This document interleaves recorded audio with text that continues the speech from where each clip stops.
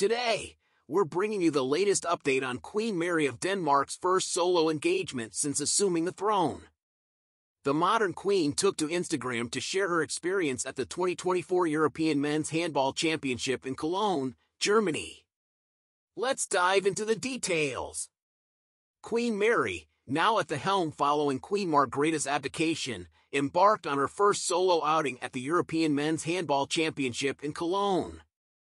The Instagram-savvy queen posted a photo from inside Lanxess Arena, where Denmark faced off against France in a thrilling match. The Danish royal house's Instagram caption provided a personal touch to Mary's experience, describing the match as intense and congratulating Denmark on the silver medal. Queen Mary sat alongside German President Frank-Walter Steinmeier during the event, and she personally congratulated players from both teams after the match. It's no surprise that Queen Mary utilized Instagram to share her perspective, considering she is a mother of 4 teenagers. The royal couple, along with their children, attended the match, showcasing a family-oriented approach even in the midst of official duties.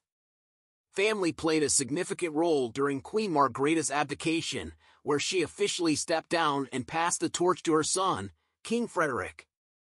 The family dynamic shifted, with Crown Prince Christian taking on his father's former title and other siblings moving up in the line of succession.